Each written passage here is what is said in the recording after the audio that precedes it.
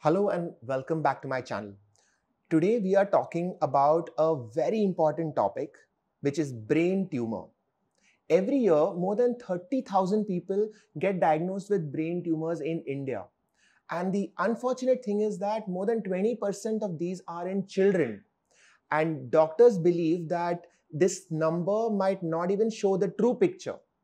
Many people are out there who might not even be getting diagnosed. So I wanted to learn more about brain tumors and what can we do about them. So I've come to Apollo Hospital in Delhi to speak to one of the leading neurosurgeons in the country, Dr. Gaurav Tyagi. Dr. Tyagi, thank you for joining in and Hello. taking out the time. How are you? I'm good. It's a pleasure to be here. Thank you. Thank you. So you are a neurosurgeon. You are specialized in minimally invasive skull-based surgery. Yeah. And neuroradiosurgery. Yes. So what is that? What is it that you do exactly? So we treat all kinds of brain tumors, and we try to do those with a minimal invasive way so that we create the smallest amount of scar and give like least invasive procedures to the patient. And also we treat the brain tumors of the skull base, which are difficult areas to reach. And of a lot of tumors we can go and treat through the nose. And instead of creating a scar on the forehead or cutting the bone, and we go to the nose and treat the tumor, especially like pituitary adenomas, if you know, craniopharyngiomas, those can be treated through the nose. So for the audience to understand, I'm going to show some graphics here Yeah. later. But when you say you'll go through the nose, the level of the brain is sort of above the nose. So if you're going in from here, So, you're reaching the pituitary and the base of the yeah, skull yeah. directly. So we're going to reach the base of the skull through nose, and Right. it's almost like the center of the whole brain. If you see that pituitary gland is there, Right. and from there we can reach above in the area. So you are creating very small footprint on the whole. It's just going through natural orifices. So we try to do that. As opposed to, say, opening the skull and going in. Yeah, we do opening the skull as well. Yeah. For most cases, but we try to be as cosmetically good for that, and also doing a maximal safe resection. That is the concept of any neurosurgical procedure for brain tumors. Right. How big of a problem is brain tumor? How many brain tumor cases do you see? So, like you said, brain tumors, almost 5 to 10 people per lakh patients, per lakh people in India have the problem of brain tumors. And in our clinic, we see somewhere, say, around 10 cases every day for brain tumors, either admitted in the hospital or in the clinic or on online consult. So we get in touch with almost 10 patients with brain tumors every day. Wow. And so we offer them surgery, we offer them radiosurgery, which we'll discuss, and we offer them radiation after tumor resection. Yeah. Like an emergency, Yeah. it's a big medical problem. The burden of brain tumor the is burden of brain tumors on the society, Yeah. for the social as well as economic burden of the disease is a lot, and it is increasing. It's increasing from a few decades back. You Yeah, think it's increasing from the few decades back because there are improvement, of course, in the field of radiology. So we have better investigation procedures. We have more clinics and more doctors now who the patients can reach out to. Right. And so a lot of patients, and especially also people, are living longer now. So with old age, there are a lot of tumors which occur in elderly people, and those get detected also because of early detection of tumor also is happening. Right. So cancer is scary no matter where you get it in the body. What makes brain tumors any different from, say, a tumor in the liver or in the gut? Are there special challenges for brain tumors that other cancers don't face? So the problem with brain tumors is that the surrounding area of the tumor, like if you say if you have a tumor in the intestine, you can remove a segment of intestine and you can resuture that. Right. But in the brain, every area of the brain has got some specialized function. So you just can't go around and just remove the tumor, damaging the surrounding area. So we have to be very, very careful on how we treat not just the tumor but the whole brain. So we have to take out the tumor piecemeal and not like a single whole thing. Right. And we have to remain within the tumor. We just reduce it, make it smaller, take it out. Then and the orifices, the approaches to the brain also has to be taken care where you are entering, because you are always surrounded by some important nerves, some important blood vessels, some important neurons of the brain. So every area is important. I remember there was this case when I was a resident where it was a 45-year-old lady, and the only complaint was that she would get very irritated with her husband for the last 3 months.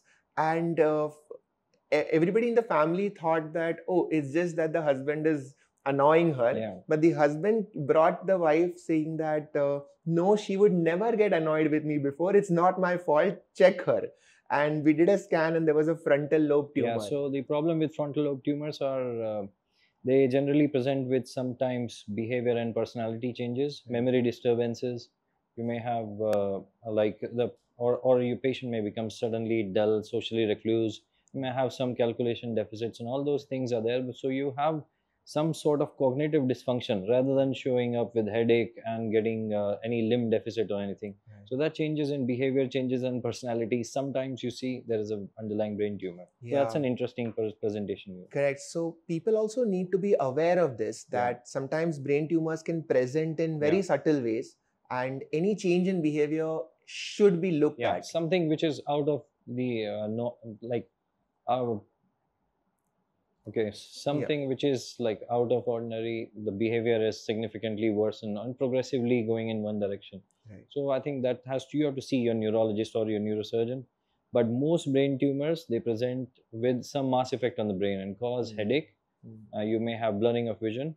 You may have vomiting, nausea with the headache, especially vomiting getting early morning. And then you may have giddiness with your tumor.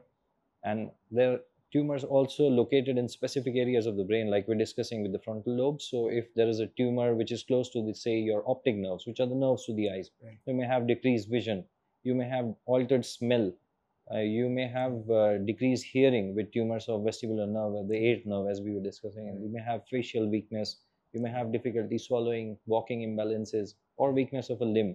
So those are the symptoms of how brain tumors present. But most of them have some sort of headache, giddiness, vision impairment. Right. This is an interesting point, because in my neurology clinic, a lot of patients come with headache. And there is a general fear that what if it's brain tumor? And we are told that not every headache needs a scan unless there are red flags. So what you are describing are actually all the red flags that come along with headache. And I would assume that if anybody has a new onset headache or headache that they've never had before, then it is a red flag and they should get imaged. So mostly this is called when the pressure inside the brain increases. So the headache will be progressive. It will involve most part of your brain, like it will be holocranial, as we say. It will involve your whole brain. And then it will be not relieving with your simple rest, medication or anything. Then you may have blurring of vision with headache, which is very, very important sign. And if you are having giddiness, and if you are having vomiting with your headache, so that is like early morning, you get up, you have nausea and you get vomiting, and your vomiting is relieving your headache. So those are the signs of raised pressure inside the brain, that something is wrong and you need to see your neurologist, neurosurgeon immediately. That's a very important point, and I'll make sure that we highlight these points for public awareness. I wanted to ask you about treatment of brain tumors, and I know that now in India there are more and more places where brain tumor is getting treated at, you can say, global standards. What has changed in the treatment of brain tumor in the last decade or so? So the treatment of brain tumor starts with first investigation, right? So there have been remarkable changes in how we have moved from doing only X-rays and then going to CT scan. Now we have MRI, which have gone to 3 Tesla, 7 Tesla, improving. And we have a lot of things associated with MRI where we do functional mapping of the brain, and we see how the tumor is related to some areas of the brain which are important for function of like a limb or your speech. So we do MRI for every brain tumor patients, and MRI just not only help us to diagnose the lesion, but also help us to plan how to approach it. And after MRI, we plan the surgery either through the scalp, through the brain, or we go through the nose, and how to be taken out. How do we go for complete tumor removal, or we do partial resection? That we plan according to the type of tumor. And so we use microscope in most of the cases while doing surgery, except while we are doing through the nose, we use an endoscope, but otherwise we use a microscope. And we see in the microscope and we operate like this. So it's like you're playing with your headset or playing a game. Right. So a microscope is used for most of the cases, and we operate on your finger levels, so Yeah. or your wrist. So it's not like you're opening the whole abdomen arm. and taking out tumors like this.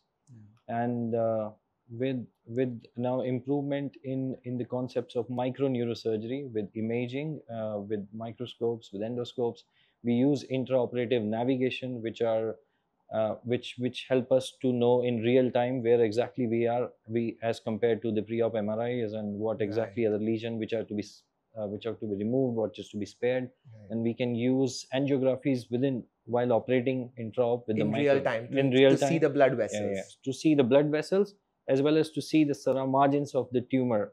So those Right. areas will take, like we use fluorescent, we use ALA. So these are different dyes which can be used Yeah. intraoperative for tumor resection. Very important point. So that people get context, it's very important to remove the margins of the tumor, because if it is a malignant tumor, it can come back. Yeah, we try to do that, but it's not like oncology principles elsewhere in the body where you need margin, because the surrounding areas are very important. So they may have Right. some functional deficit if we go removing too much of surrounding brain tissue. Right. So in those cases, we may have to compromise of not removing that, but we do maximal safe resection. Right. That means you go as much as the tumor as possible, as much of the tumor which is obviously visible. Right. And if we use these adjuncts, as I said, to remove more the tumor, but not giving deficits to the patient. So that Right. thing has to be balanced. And this is the challenge of neurosurgery, which other organs might not face as Yes. much, because every centimeter of brain tissue Every matters. millimeter brain tissue, yeah. I wanted to ask you about global versus Indian standards, because there might be this belief that the treatment of such complex problems would be better outside. But is that the case? Has India come So- up to global standards? If you see some centers like the one we are sitting now, or the one we and you are trained Yes. in places like Niman, Sanjay Gandhi PGI, AIMS, all Yes. these places, these standards are almost as good as in any country in the West. Okay. We have all the equipments. We have doctors who are trained in West, in here, with lots of experience and are doing well. But there's a big disparity. These are available in all the metro cities and all the good government institutions, but it's not uniform across the country. So that is the one big challenge that we are facing. That's why we are all overloaded with work in metros and other places. So that it has not percolated down to all the centers. It's becoming better now with more regional centers coming up. But if you see in areas in, say, in Delhi, in Bombay, in Bangalore, we have the treatment. We have centers of excellence which are as good as anywhere in the West. Right. And we are treating patients at a significantly less cost to the patient. Yeah. That was going to be my next question, actually, which is, what is the cost of something like a brain tumor surgery in India? Because I know that a lot of people would have that as a significant challenge in getting the right care. So could you give the audience some kind of understanding about the costs? So it's variable. It depends on where you are getting it done. If there are good government centers where you can get it done almost free, because there are not a lot of schemes are there from the government which has been given for poor people. And if you come to a hospital, for a corporate hospital, I say average it can be brain tumor surgery can be done, say, between somewhere 3 lakh to 10 lakh rupees. Yeah. And if you compare these to the West, like a similar surgery which is done in US will be hundreds of rupees, $100,000. Yeah, so it is significantly cheaper compared to any Western country in India with the same standards. And that must mean that there will be people there who have, say, an insurance problem, or who are on a long waiting list. Yeah. I'm sure there must be a lot of people coming from the West Yeah. to India to get treatment. So there are people coming from West because of long waiting time, especially like a country like UK. You've seen the NHS is such a big problem. Absolutely. And mostly like Indians settle there. They want to come back here and get the surgery done because they trust the healthcare system here. And the cost is also a benefit for them. Like, it's easy, the whole thing coming here, flying into India, visiting Taj Mahal, getting surgery done and going back. It's cheaper than getting it operated in private in UK. Yeah. And but there are patients in countries where the healthcare is not as good. Like, you may like to go in like the erstwhile CIS countries, or the poorer part of Middle East Right. and African countries. So those countries, patients have it find it easier to come to India Right. compared to going to anywhere in Europe or US in amounts of cost or in amount of availability of specialists. Right. So those are the countries who are coming in numbers to all major cities, and it's India is one of the big healthcare tourism destinations. Amazing. Speaking of newer advances, I know that there is a new radiotherapy treatment option Yeah. that's come up called ZapX. Yes. Can you tell me what ZapX is and why is it so revolutionary? Yeah. So before ZapX, I just want to tell you about radiosurgery, right? Sure. So it's so there is radiotherapy and radiosurgery. So what we do after any tumor removal, we send the patient sometimes if they need to radiotherapy, and therapy is given on small fractions of radiation given over a period of like 28 to 30 days. So you go Right. every day, you get your radiation done. Right. What radiosurgery does is give very high doses of radiation in a single session. So it's the timing of a surgery, the precision of a surgery, but the dose is very high. So that dose you give to only the tumor, so there is less damage to the surrounding tissue, and you give it in like a single session. So So those are that's not what, in cycles. yeah, that's why it is called radiosurgery, Okay. and the one which is given over a long period is called radiotherapy. So Got it. like for example, for any brain tumor, we give around 60 gray over a period of 30 days. So Okay. that's almost around 2 gray 2 per day. grays per cycle. So yeah. in radiosurgery, we give 15 gray, 18 gray, 20 gray in a single shot. Oh. And the machine has to be precise so that there is no surrounding damage to the normal areas of the brain.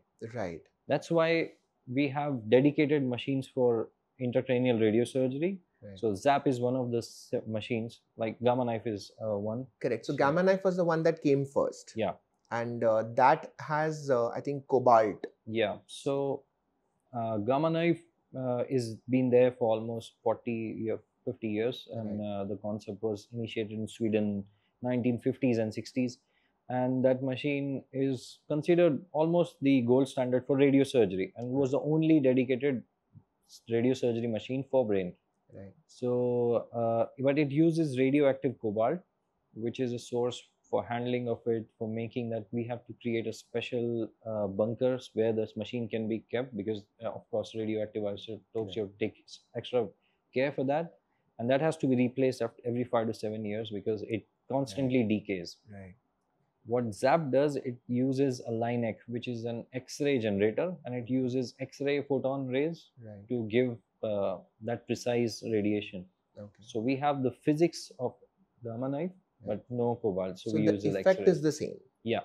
So physics-wise, it is the effect is as good as Gamma Knife. There is no the very sharp beams, so that surrounding tissue doesn't get the same amount of radiation which we are giving it to the tumor. Interesting. I have a physics question, which is, if you are, say, I imagine it like a laser. Yeah. And so that laser is going into your brain. At what point, how do you control the depth? So we use a preoperative MRI and CT. Okay. So those are fused together, and we mark the tumor. Right. And we put it in the machine, so the machine knows that where exactly the beam has to stop, where the energy has to be transferred. Okay. So it comes from all angles. So it goes one shot from here, one shot from here, one shot from here. So multiple shots, all together cumulative dose will be that. Oh. And we also measure the exit dose continuously, how much is coming out of the head, to make sure that everything is in place and only that tumor in the center is getting. So this is called stereotaxy. It is knowing in 3 dimension your localization of your tumor. Right. So the complete word is stereotactic radiosurgery, SRS. That is the technique here. Incredible. Just imagining it, I feel this is so technically advanced. Yeah. And doing this will reduce the size of the tumor. And even if, say, you want to subject the patient to an actual surgery, this might make that task easier. Yeah. So what radiosurgery does is alter the DNA of the like radiation induced changes in the DNA of the tumor cells. Right. So they stop replicating and they eventually reduce in size. So body's immune system take over. Right. So the tumor from the day we give radiosurgery, in most cases stop growing from that moment on, and slowly over a period of time it dissolves away and goes down. Got it. So how radiosurgery is beneficial? It is not for all brain tumors. Like the most common tumor, as we were discussing, is glioma. Yes. And it is not, radiosurgery is not the primary treatment for glioma. We have to do surgery first, Okay. then do radiotherapy. If there are recurrences, give radiosurgery. But there are almost 50% of tumors in the brain are benign, and so there are meningiomas, vestibular schwannomas, pituitary adenomas. So sometimes small incidentally detected tumors, which you have had a scan done for, say you have a trivial fall or a headache, and you did a scan and you saw there is a small tumor. Small, I mean less than 3 centimeter. Right. So you just can avoid going for like complete surgery, invasive procedure to remove that. It may be in a deeper location in the brain, and you avoid damaging the surrounding tissue in a part while undergoing surgery. So we can give radiosurgery to that. It's a daycare procedure. You come inside, get it done like an MRI, just go inside the machine, come out. Treatment time is around 30 minutes to 1.5 hours. And you can just get it done in a day's time. That is actually incredible. Out of curiosity, DNETs, which is the neuroectodermal tumors, are they amenable for this? DNET, the primary tumor, if mostly they present with epilepsy, they cause seizures. Yes. So in cases of DNET, we would like to do, if they are not, the seizures are not controlled and the lesions are growing, surgery is the primary treatment. Right. But for salvage therapy, like for partially resected tumors, or in those cases, radiosurgery can be given. I think this is just important for people to know, because then they at least know that there are options available. Because I feel that a lot of people, once they get a diagnosis of something like a brain tumor, they immediately feel that that's it. There's nothing that can be done. So I feel this conversation is helpful from that respect. So now that we have spoken about ZapX so much, I'm curious to see the machine. So can we take a look? Yes, sure. We can go. Yeah.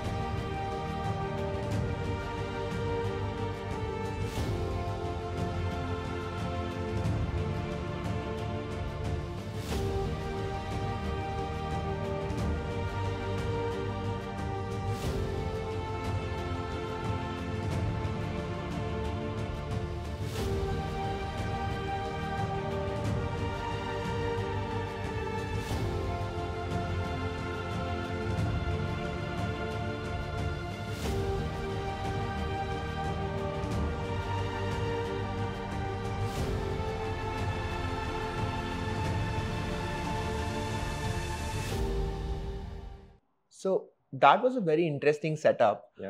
What are the cases that are now possible to treat, which wasn't possible before? So there was an interesting case. Like, it wasn't brain tumor, but it was an AVM inside the brainstem in the medulla. You know, so AVM is arteriovenous malformation. Arteriovenous malformation. So it's a small malformation of blood vessels in the brain, right? And it can rupture and cause bleeding. Okay. And it was in a brainstem, a very treacherous location, very close to all your areas of where the control of your heart and your breathing and everything in medulla. Right. And it was very small. It was just 1.5 centimeter, but it caused a rupture inside the brainstem, and that lady survived that. She was a young girl, and she came to us after 2 months after the rupture, and so that it doesn't rupture again, we plan to do radiosurgery for it. And treating that surgically or by endovascular treatment, like going through the blood vessels and blocking it, wasn't possible because of the location and surrounding important blood vessels. So we did radiosurgery to that. And also it was a challenging case because we cannot give more dose to that area, because in brainstem all the neurons are very tightly packed in a very small area. Correct. So even if you were to give it at a larger area, you will damage important centers around. So radiation may cause damage to the surrounding tissue. So every area is important, so that very thin strip of AVM had to be planned, and then we run a lot of stimulations, and we made sure that we are very, very precise. And with this machine, Right. with the precision and the versatility, we were able to do that case. Right. So that was an interesting case. Yeah. So this is interesting because it opens up so many new avenues of Yes. treatment, Yeah. which earlier it wasn't Yes. there. Again, now I'm curious. Can this be ever used for epilepsy surgeries? So yes, so that there is a big subset of functional and psycho surgery cases which can be done using radiosurgery. Okay. So before coming to epilepsy, I'll tell you first is trigeminal neuralgia. You know, the pain on Right. the face. Yes. So there are some cases which are not fit for surgery, who have exhausted all the other options of Right. treatment. Right. Those are good candidates that can be done by radiosurgery. Okay. Then That is very interesting Yes. because I have a gripe against trigeminal neuralgia in that.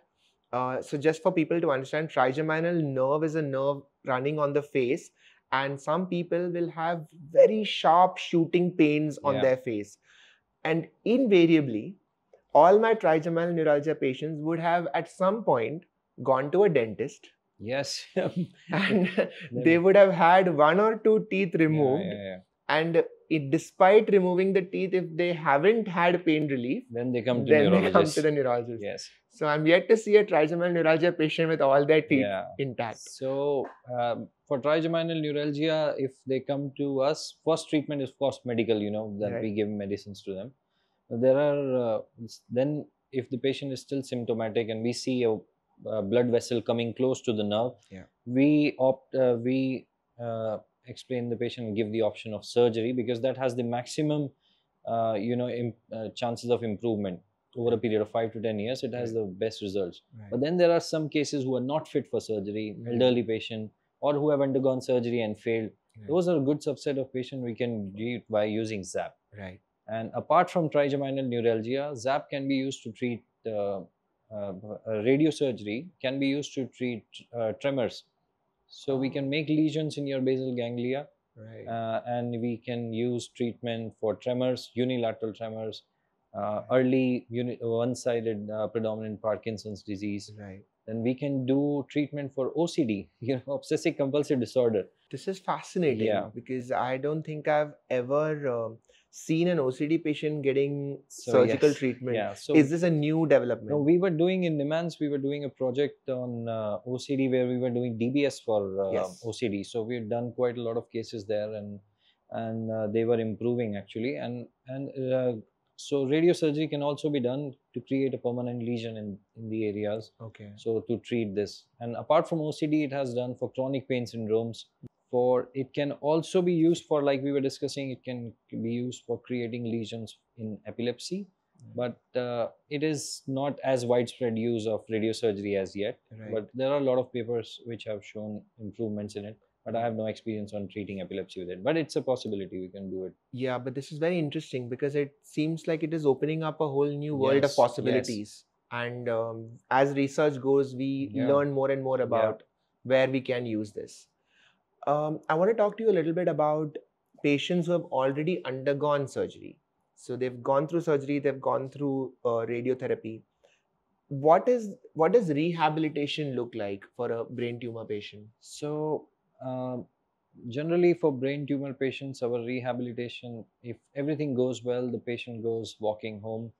But it's a big stress for the patient, for the whole family, that you have undergone a tumor patient, especially for tumors which required therapy, radiation therapy after that. Right. And in that time, they need a lot of help from our neuropsychologists, because it's draining for them. Yeah. And also because of the location of tumor, there can be sometime transient to permanent changes in behavior, in personality, in language areas. Sometimes the tumor which was close to your left side of your brain, which was close to language centers. If you have some speech disorder, you need a speech therapist.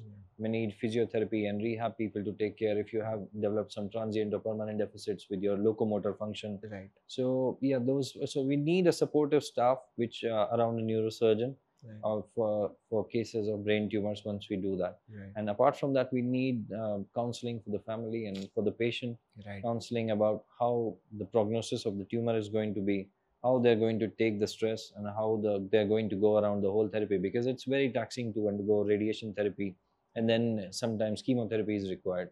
And that is especially true for kids, when children having tumor, the whole family gets impacted by that. Absolutely. And this is such an important point that you highlighted, because the mental health aspect of cancer is largely overlooked, because all the focus is on chemo, radio, but the family, the patient themselves and the family is going through so much. In fact, one of my colleagues was working in a children's hospital in Bombay, and they did a project where the kids who are coming with cancer, what is the impact of that on the siblings? And this is something that most people don't think about, but that sibling is so conflicted because the parents' entire attention is on the sick kid. And the sibling will feel that they're feeling sad for the patient. At the same time, they feel that nobody's looking at me.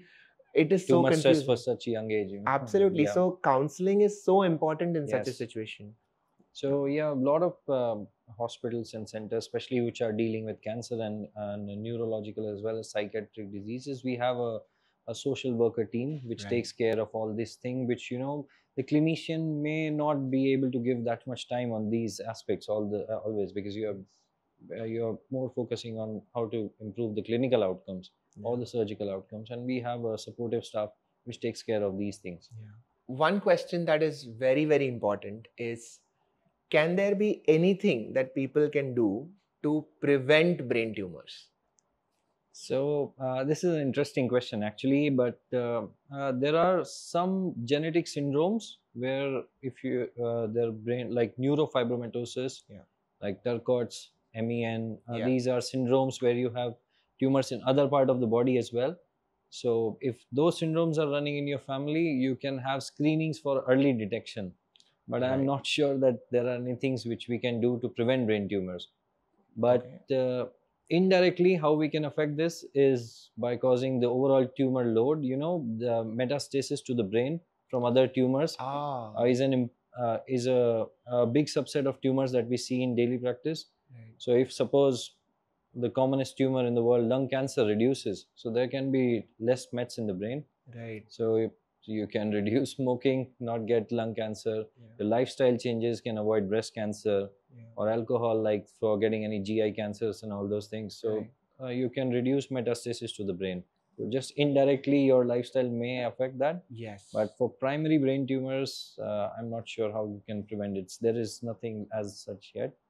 But history of prior radiation, getting radiation before in your lifetime to the brain is a potential risk factor. Got it. So if you've had radiation in your childhood, you can be a little more careful to get sometimes screening, but it doesn't work that way. But it's a very, very interesting point, because while primary brain tumor you may not be able to prevent except for screening and early detection, very important point that you can still take care of your secondary tumors. So metastasis ko tum kam kar sakte ho. You can, you can avoid them reaching brain.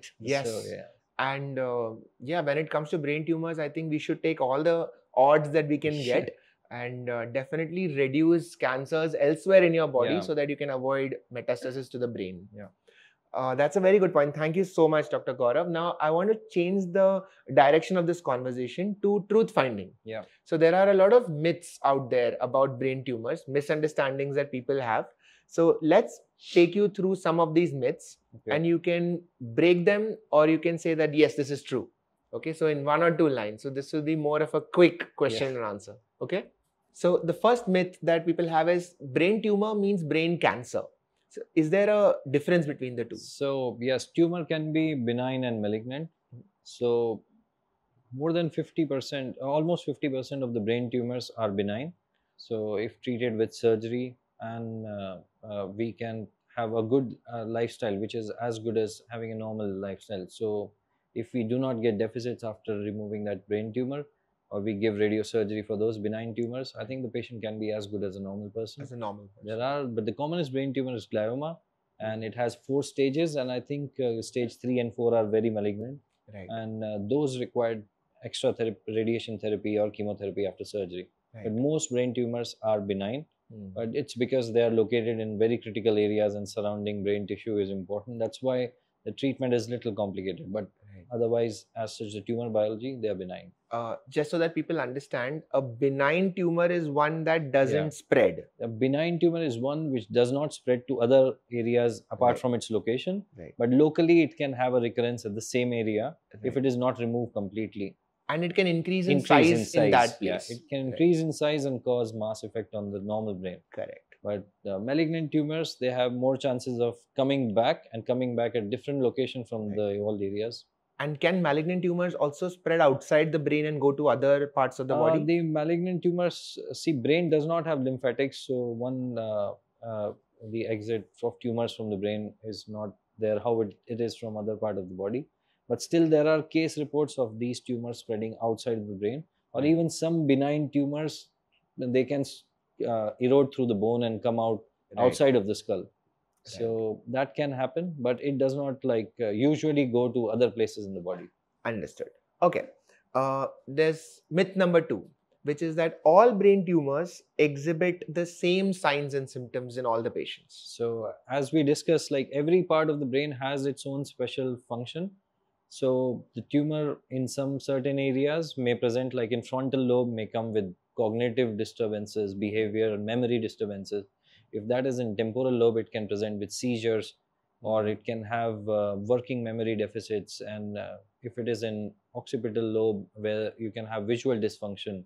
If it is in the brain stem, you may have cranial nerve function, like we discussed. You have hearing, vision, or you have swallowing, speech. All those areas can be affected. But commonly, brain tumors present with headache and vomiting. But then depending on the location of the tumor, they may have a varied presentation. Right. So very similar to stroke patients, where the stroke is happening will decide the symptoms. Yeah. So we can localize the tumor depending on patient symptoms. On the symptoms. So it comes in the clinic when we presented with some suppose weakness of one half of the body, and some history of seizure, so we can know that it's in close to the motor strip. Right. Very important point. So myth number 3 is only adults can get brain tumors. No, pediatric brain tumors are one of the most common cancers in children. I think after blood cancer, they're the second most common tumors, and the most common solid tumors of the brain of children. Okay. So they have their own common tumors, which are medulloblastoma, ependymoma, and germ cell tumors in children. They're very, very common, and I think almost 1/5 to 1/4 of all the tumor patients are pediatric patients, and it's a big burden on the society, pediatric brain tumors. So in a growing child, your brain is anyway super active. There are more synaptogenesis happening and all of those things happening. So is that one of the reasons why children have more brain tumors? They not have more brain tumors as compared to adults, but if you compare all the tumors that the children have, the brain tumors are comparatively more as compared to other parts of the body. Say for adults, you have more chances of getting a lung cancer or a breast cancer or a prostate cancer, but in children, brain tumors are pretty common compared to other parts of the body. Understood. A very common myth, which is not just for brain tumors but overall for tumors or cancer, is that using mobile phones can increase the chance of cancer. Is there any truth to this? So it's constantly been studied a lot now for last 20 years or so about the mobile exposure and cancers. Until now, there is no direct evidence that using mobile increases your chances of getting brain cancer. But it causes a lot of other problems. It causes, if you're all the time glued to the mobile, you may have some other problems otherwise, but not brain cancers. That's an important point. As yet. Yeah, we may know later. It's after some years. Fair enough. But what your point is, mobile phones can still cause lifestyle problems. Yes. And that in turn can lead to other issues. Yeah. That's an important point. But just on this point of radiation, how much radiation is too much radiation? Because people are also worried about radiation from not just natural radiation, but radiation from CT scan, from X-rays. Even I was reading a Reddit article about radiation from microwaves. So these are all things that people are worried about. No. So I think the people who are exposed to radiation on daily basis for occupational purposes, especially some field doctors who are doing angiography in DSA, cardiologists who are increased risk of getting radiation-induced problems. Our radiation therapists, radiographers, X-ray technicians. X-ray technicians. Right.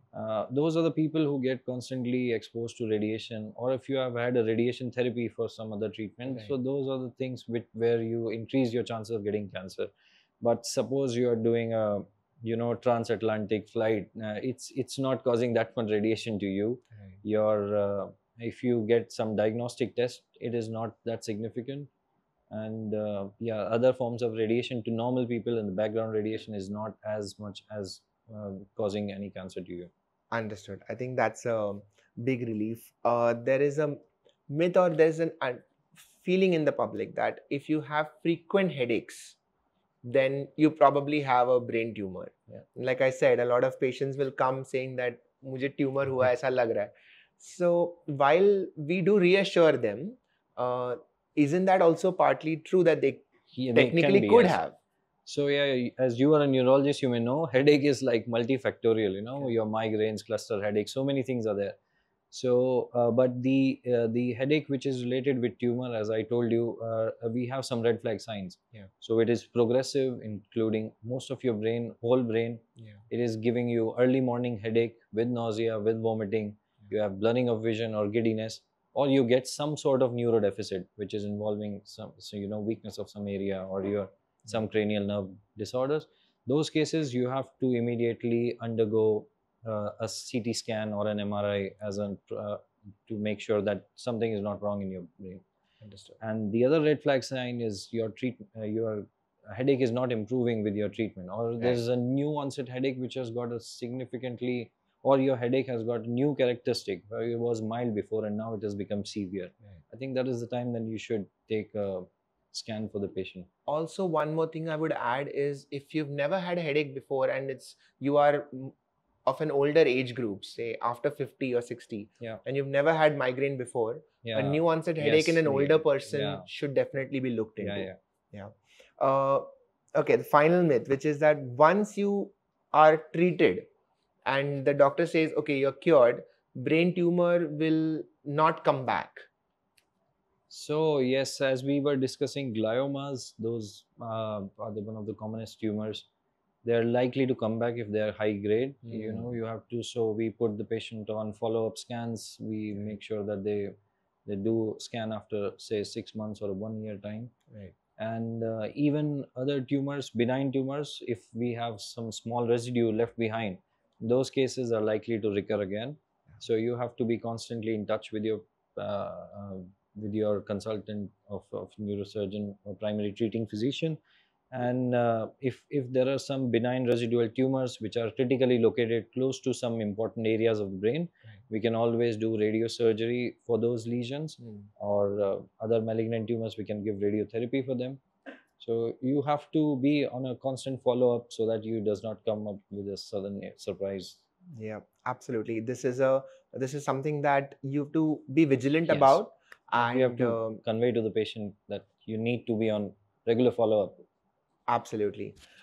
I think that about completes our entire understanding of brain tumors. I hope that everyone watching this would have gotten a much better idea, both about what brain tumors are, what are the main features that patients can come with, what are the red flags they should remember, and if they are diagnosed with brain tumor, unfortunately, then there are treatment options available, more than ever before. So there is a ray of hope even in such a situation. Dr. Gaurav, thank you so much for joining in. It was a pleasure being here. Thank you so much. Absolutely. So, today is also World Brain Tumor Day, June 8th, and it's a good time that we had this conversation. Absolutely. Let's spread awareness about this topic to more and more people. And I'll see you guys in the next video. Take care.